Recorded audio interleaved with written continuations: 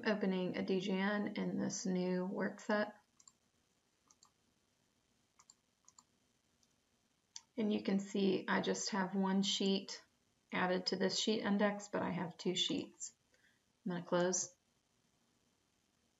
And now I'm going to move this to a different work set or project right here. And I'm going to open this sheet index up for editing. And now I want to add this sheet to the sheet index. And now I get other sheet models are linked to a different sheet index.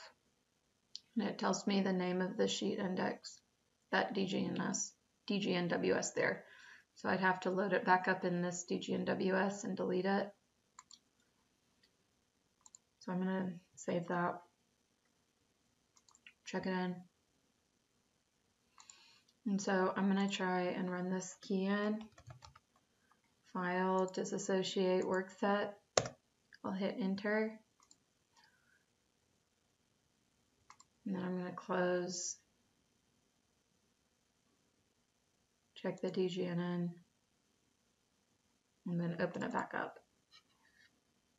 I'm going to try this workflow again.